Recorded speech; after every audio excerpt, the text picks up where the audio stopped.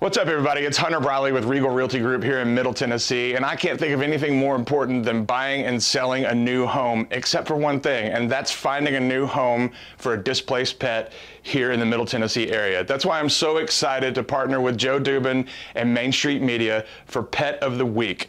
Stick around, you're about to see a pet that we're so excited about, and we want to help them find a new home. If you do need a real home for yourself, or if you're selling one, or if you have an investment question, feel free to shoot me an email or a phone call. Again, that's Hunter Briley with Regal Realty Group. Thanks so much. All right, for our Pet of the Week, we've come to Mount Juliet Animal Care and Control. We have a very special puppy dog for you this week. We're joined now by Stephanie Cox with Mount Juliet Animal Care and Control.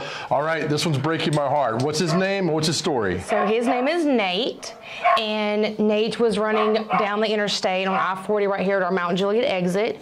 We've gotten several calls about him. We've gone out looking for him, couldn't find him. We got a call the next day that someone saw him get hit. He actually ended up getting hit twice before we actually caught him.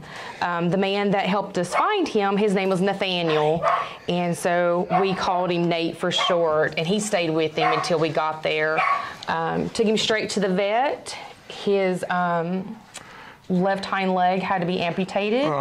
He had, the only internal damage he had to him was his liver, and it took a week for his liver to go down and get back to normal size. But once that happened, they were able to do surgery and went ahead and neutered him since he was already under, and now he's completely healed up and ready to go. What a sweet boy. I mean, my goodness. He's very wonderful. I mean, with a dog like this who's lost a leg, I don't know the history of dogs that lose legs, but I would think they'd be kind of shy and withdrawn. It does not faze him. Like, he runs just as fast as a dog with 4 legs. Hey. He's beautiful. About how old do we think he is? The vets think he's about 2. About 2. And so far, everything else is good with him? Everything else is good. His blood work came back great, so he's good. He's a healthy dog. When you found him, when you guys find him, was it breaking your heart? Yeah, because he couldn't move. Like, he just could not move at all.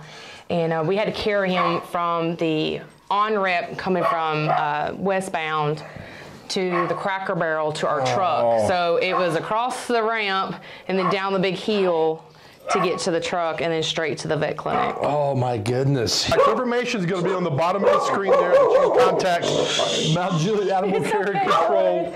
And then next thing you know, Nate, your puppy dog, and enjoying a great life. All right, and that is our Pet of the Week. Thank you, Stephanie. Thank you. You're so sweet. Thank you so much. All right, again, information at the bottom of the screen.